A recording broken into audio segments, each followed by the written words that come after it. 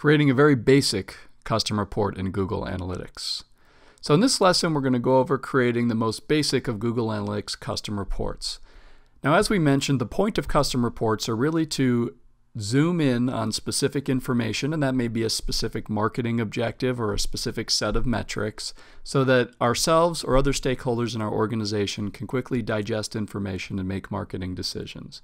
So this is a multi-step process, which basically starts with us planning our report. So we ahead of time want to figure out exactly what the report needs to look like in the end. We'll do some basic report setups, adding the report metrics we want to see, adding the dimensions we want to see.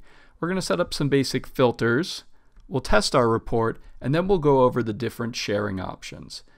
So the best way to look at this is probably with a specific scenario. So let's take John. He's our company's owner. He's a smart guy, but he doesn't like to get buried in the details. It cuts into his golf time.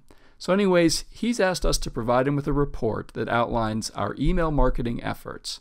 Specifically, he wants to see a monthly report which shows all of our email marketing campaigns and how much coin it put in his pocket.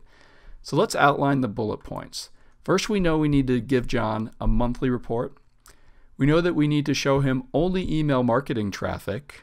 We know that he wants to see the email campaign names, and then he wants us to relate that to revenue.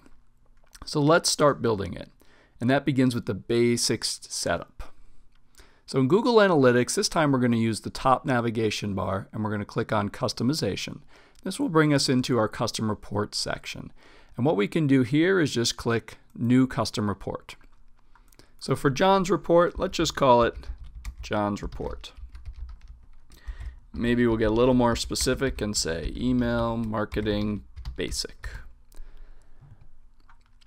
Okay, so now what we want to do is figure out what metrics do we need and what dimensions do we need. So based on our situation, John said all he wants to see is revenue. That's all he cares about. So what we're going to do in custom reporting is click right here, Add Metric.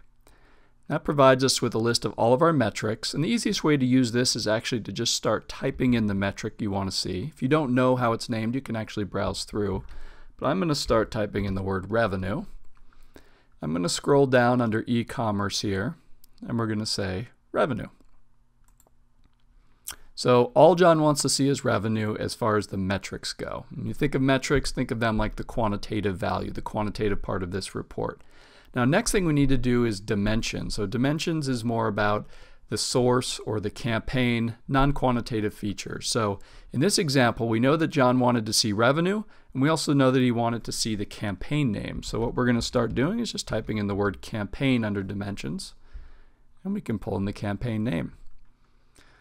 So the next step is to set filters. John made it very clear that all he wants to see is email marketing efforts. So under filters here, we are going to add a filter where our medium, because email is set as a medium, is going to include. So the way a filter works is we can do include or exclude.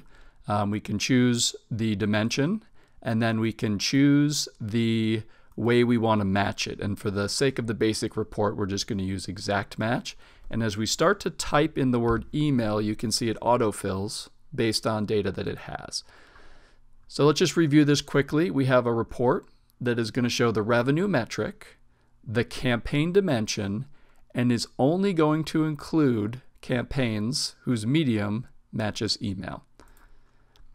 So now all we need to do is hit the Save button, and that's going to bring us right to our report. Now here is John's basic email marketing report. Up top, we get our chart, as pretty standard for Google Analytics. And down below, we can see all the campaign names and the amount of revenue that they generated during this period. Now we have to think about this in terms of, we've got this great report, how do we share it with John? So the great thing about custom reports and all Google reports so that we can share it using the export function, for example. So we could just export this as a PDF, and that would potentially just email it to John. But if John wants to see it on a monthly basis, maybe a better way to do this is to use the email feature, where we can put in John's email address.